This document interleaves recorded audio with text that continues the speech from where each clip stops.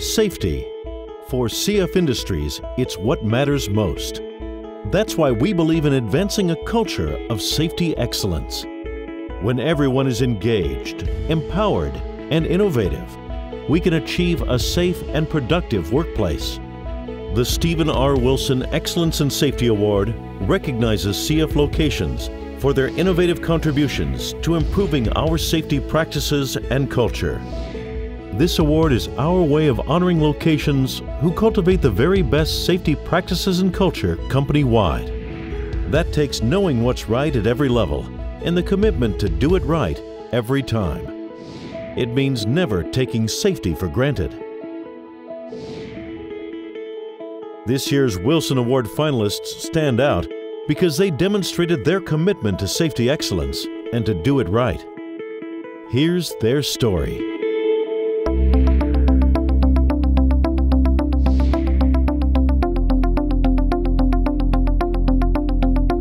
Here at Yazoo City, and I look at our near-miss reports that come out through our email. I noticed over the past year there were 3 or 4 incidents with employees that had been working for a year or less. We recognize that many of our new hires, very few of them have experience in heavy industry. And so what we wanted to do was to give each person a bit of a wake-up call that when they walk through the plant gate, hey, they're not in Kansas anymore. The younger folks, as they were coming in, or even people that worked in different industries where maybe safety wasn't important, had what we would call a Superman complex, where it'll never happen to me, or I'm invincible. Safety is just a word. It wasn't personal, it hasn't impacted them, and it hadn't touched them. We have signs that are posted around the plant, and it says an incident happened here, and it puts a date. They're left purposely vague so that when new hires or employees go out in the field and see these signs, they can then ask, well, what does this mean?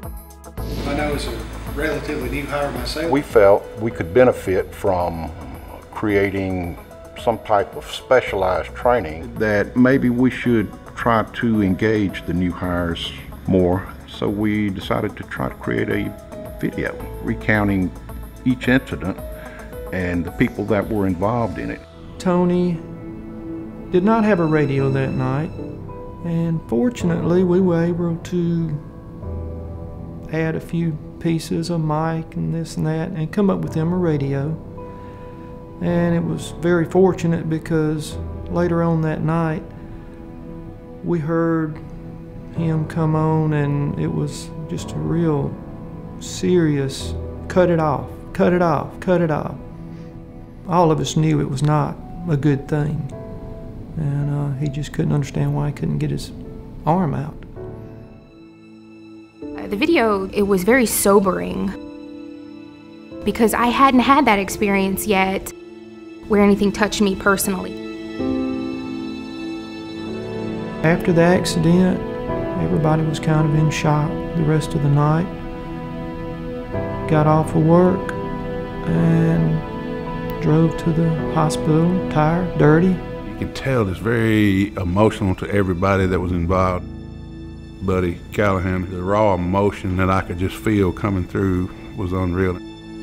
It gives us the reminder that these are real people and these events actually happened. I've been with the company now going on 10 months. After I'd been here about 3 weeks, I had a recordable. I wasn't following protocol. I sprained my shoulder and had to be taken to the hospital. I knew Hunter had been involved in an accident, so I kind of want to feel him out on, what was your mindset when your accident happened? I was the new guy on the job. I was trying to, make people say, all right, he's good, he can work by himself. I was trying to man up Superman and do it by myself. So he was really trying to do really well and just didn't take the safety part of it into account. And I told him, we appreciate all those things, of course. We really want people who are energetic, hardworking, but we have to do it safely. Making this video was not easy. It was not the first thing I wanted to do, but I realized that maybe there was something people could learn from it. After I saw the video, that's when it started to hit home with me that if something happens to me out here, it's not just going to affect me. It'll affect everyone that I'm around. And I had to tell his family that I was very sorry. through that again. After I saw that video is when I actually started to think, maybe there's some jobs that I need to slow down with, need to get some help with. And I told him, you know, I'm not going to allow you to get hurt when you work for me. And I'm not going to allow you to let anybody else get hurt. We're all got to look out for each other. Safety has definitely come alive with this video. I've noticed more people going out in the field, searching out these signs and asking questions. I've also noticed more people wanting to know about our safety programs. And so what used to be just a word is now something that they're wanting to know more about. It just drives home the fact that, you know, we come here, we go to work every day, and we want everyone to walk out of work just as they came. Through the video, by showing incidents that happened in the past, we are ensuring a safe future here at CF. I personally think the video speaks for itself as far as impact. We've taken something that was a concept and we've made it real, and we've shown it to all of our employees. We will continue to show it on a yearly basis. We're even considering showing it to our contractors so that they know that safety is not just something that we talk about, it is something that we do. This idea we had for the safety video is very transferable to all the sites within the CF family because each site has their own story to tell. Unfortunately, we had more than just the 5 incidents. So when these particular 5 portions of the video maybe become routine and everybody becomes complacent, there are 5 more just waiting to be told. So there are more people that are willing to share those stories. The video, it has renewed our effort to be more diligent about sharing our safety out in the field. We are very excited to be in the top 5 finalists for the Steve Wilson Award again this year. And so it's our chance to shine and to show that this deserves to be the winner. Remember the video? It's just great pride for myself and our team here in Yazoo City to help in the safety of just everybody on site is just tremendous in my opinion. I think it meets the core values that CF tries to promote because it creates a collaborative environment of sharing ideas, sharing incidents, sharing knowledge about safety. Because that is our safety culture.